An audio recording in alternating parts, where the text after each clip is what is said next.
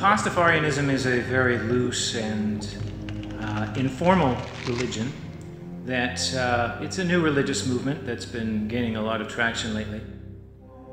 We believe in the flying spaghetti monster, which is a deity made of spaghetti and meatballs. The flying spaghetti monster created the universe 5,000 years ago, populated it with people, and put all sorts of hidden things out there to fool us into thinking the earth is older than it is. We have a church, the British Columbia Church of the Flying Spaghetti Monster, and we have spaghetti dinners, and we have pirate-themed meetings, and pirates played an important role in history. There's a discussion about the relationship between the number of pirates and global warming in the world.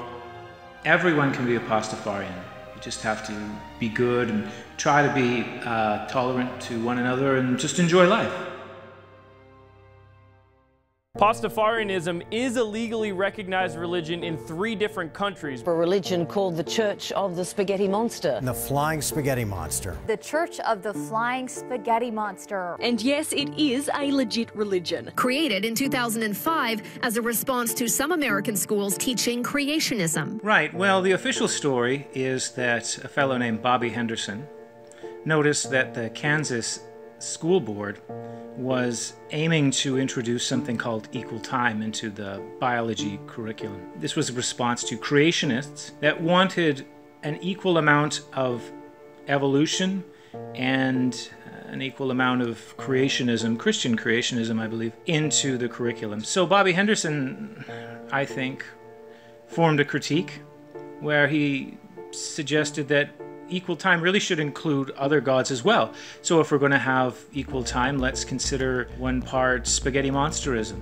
in addition to other forms of belief. The universe is quite mysterious, and we don't have all of the answers, despite what many people say. And the response has often been to be too dogmatic about religion, or to follow religions that are difficult to believe or take themselves too seriously. Or you can have a more metaphorical approach, and if you think a god made of spaghetti and meatballs is silly, then let it be silly. It's okay to have a silly religion, as long as you're not hurting anybody, and I think that that's a real strength of Pastafarianism. Pastafarianism is practiced the world over, and other followers have worn colanders in their driver's license photos. It is a common tradition that followers of Pastafarianism should wear a colander or a strainer on their head, especially on their official photo IDs. This town councilor in Pomfret, New York, was sworn in wearing one on his head.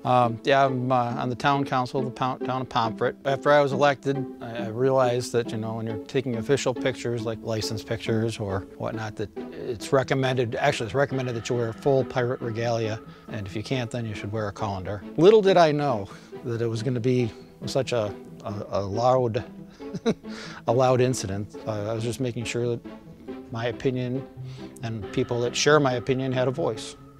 When Obi Canuel went to ICBC to renew his driver's license, he wore a pasta strainer on his head. I did apply to get my driver's license renewed with the colander on my head. That was in 2014, I believe. After a 9-month wait, he got a letter from ICBC denying him a photo license because he couldn't prove the strainer is a religious requirement. And that turned into a long, drawn-out fight that was eventually unsuccessful. And it's true that I lost my license for maybe over a year, and that harmed me a lot.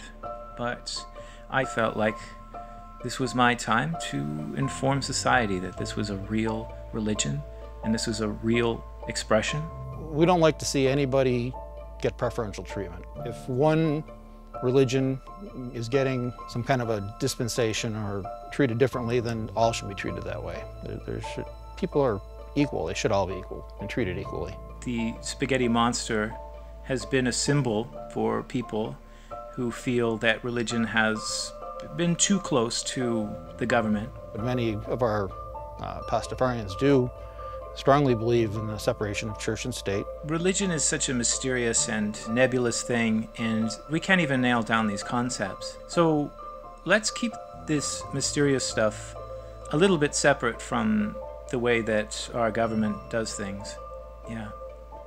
Pastafarianism, and I'm not under any illusion about this, most people assume that we're being silly, which is true, or that we're merely out to make fun of people or to be hostile or caustic towards mainline religion. What we can do is we can be inspired by the religions, and we can use those concepts, kind of universal spiritual concepts, and channel those into less dogmatic and more fun expressions, if that's what they're into. I would challenge anybody that becomes offended by Pastafarians to simply live and let live, and understand that the world is a strange place, and there are very many strange beliefs, and throughout your life you're going to run into a lot of this kind of thing. And if you get offended every time someone's doing something different, you are not going to enjoy your life. Religion is notoriously difficult to define.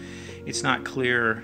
For example, is Buddhism a religion? I mean, it's that we don't quite have a deity in that case, but most people do accept that this is a religion. Or Taoism, or the gamut of religion is so diverse. It is so diverse that Pastafarianism certainly has a place in that spectrum somewhere. A decade ago, if you said people were going to be having Pastafarian weddings and there's going to be regular worship services, people would have said no. That's never going to happen. And now we've got people running nonprofit charitable organizations, doing good work. I hope one day, and I may be too idealistic in saying this, that there will be a time when society is no longer surprised to see someone has a strange and unusual religion, and they're expressing it and they're happy.